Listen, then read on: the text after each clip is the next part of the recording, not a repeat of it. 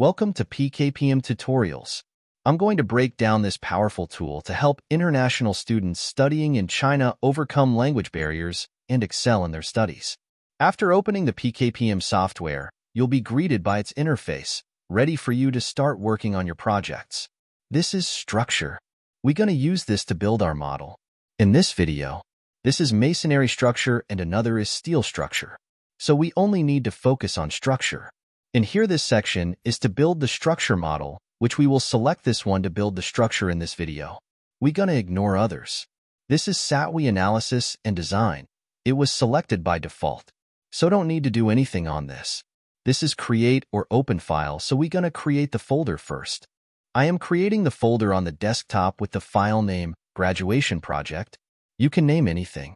This folder is for working directory for whole project. All files will be in this folder.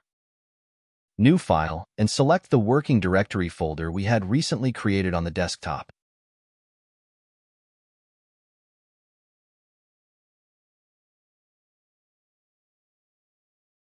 After this, the file is appear here. Double-click on this file to create the model. Now this is pop up. This is to give the name of the project. So I will name it graduation, then press enter or click on confirm.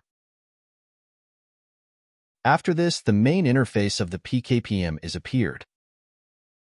First one is to build an axis network or model. We use this to specify the axis first. This is to build different members such as beam, column, wall, and aughs. This one is to create a slab. This one is to specify the load. We use this axis network to build the model. Here are different ways to build the model. We use this orthogonal grid, which is easiest one. This will create vertical axis network, so input 6000, for 4 times without space.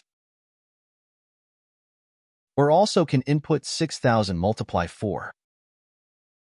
This is for horizontal axis. We input 5100, 2700, 5100, without space and click on confirm. You can see that it is moving.